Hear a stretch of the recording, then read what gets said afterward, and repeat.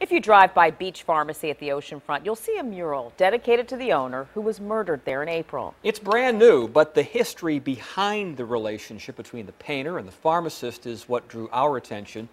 Here's 10 on your side, Stephanie Harris with the story.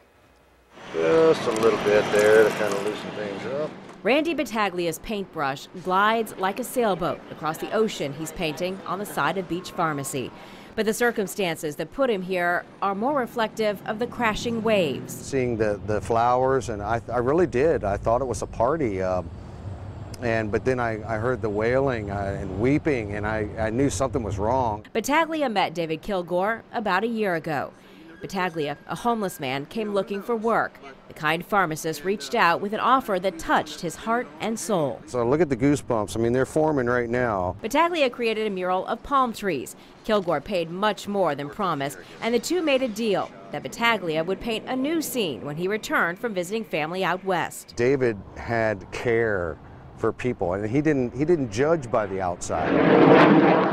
Kilgore was murdered during a holdup just the day before Battaglia returned. I've met him a total of 7 times, and he touched my heart so much in that time that I felt compelled to do something for him. He began painting as a gift to repay Kilgore's kindness, but with no home or income, he couldn't afford the paint. So Kilgore's wife, he said, offered to pay. But then later on, I got another guy that came and paid the $200 for her and said that she didn't have to pay it. He bought supplies and a bicycle, which he rides from his tent in the woods every morning to the pharmacy. God bless you, my friend. 2 weeks he's been working, and he's nearly done.